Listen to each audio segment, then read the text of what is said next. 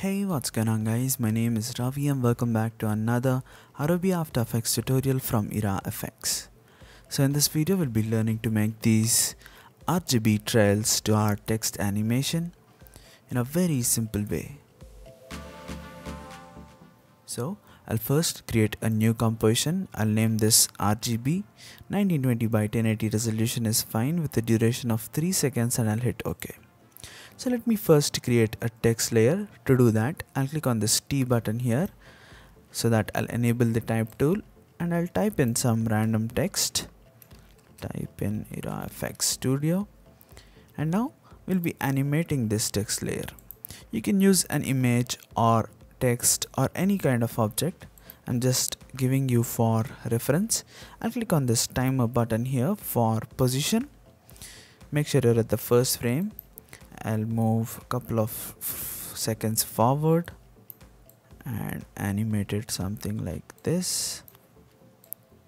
Alright, so if I start playing the video, you can see that this is how the animation is happening. I'll select all these keyframes and right click one of them, and from keyframe assistance I'll easy ease. To add the RGB trails, this is what you'll have to do.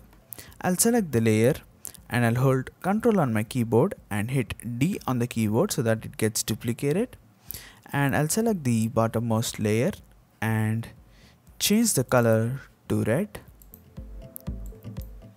I'll duplicate this red one once again and I'll change the color to blue. This can be any color, it all depends on your requirement. I'll duplicate this once again and change the color to green. Okay, and now I'll move each one of the layers that is below the first layer to around 2 frames forward and 4 frames forward, and the last one to 6 frames forward. So if I start playing the video, you can see that this is how you'll have some sort of RGB trails. And in order to make this much more effective, you can turn on the motion blur for the red, green and blue layers.